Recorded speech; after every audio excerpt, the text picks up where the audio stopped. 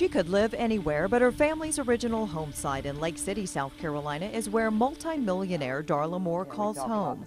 It's the foundation of her work ethic, success, and giving spirit.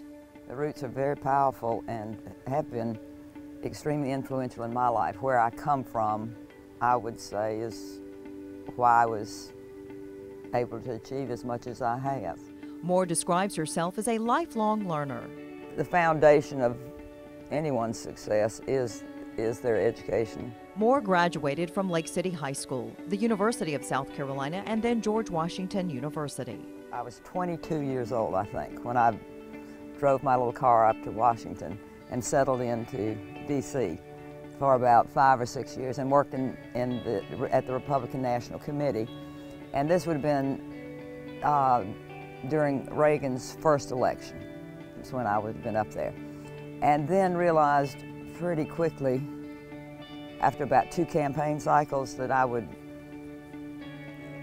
starve to death if I didn't get a real job outside of politics. So I went back to business school. Coming from a small southern town, I had fantasies and dreams as a young girl that I was going to seek my fame and fortune somewhere else. And she did, in New York City in banking, specializing in restructuring and bankruptcy takeovers. But it wasn't her first choice. She wanted to be a part of the leverage buyout business dominated by men. I was female, I was Southern, I didn't have the pedigree, and there was not a chance. And there were no women deal guys. Women were not in that business. There just weren't any. So I was not allowed to play in that arena. And then by default fell into an area which was at the time very much considered the backwater of finance, because we didn't talk about companies that were in trouble. She saved countless troubled companies like Macy's, making her one of the most successful women in the banking industry and the highest paid woman in banking. Among the numerous awards and recognitions, she became the first woman featured on the cover of Fortune magazine, the first woman to become a member of Augusta National, and the first in the U.S. to have a business school named after a woman. Having been in finance and banking and done the things I've done business-wise has been a marvelous foundation for me to hopefully be better and more thoughtful about the way that I do engage in philanthropy now. This is not about Darla Moore. Philanthropy is now her focus. She contributes millions to South Carolina colleges and other education programs, creating opportunities for thousands of students through the Darla Moore School of Business and the Darla Moore Foundation.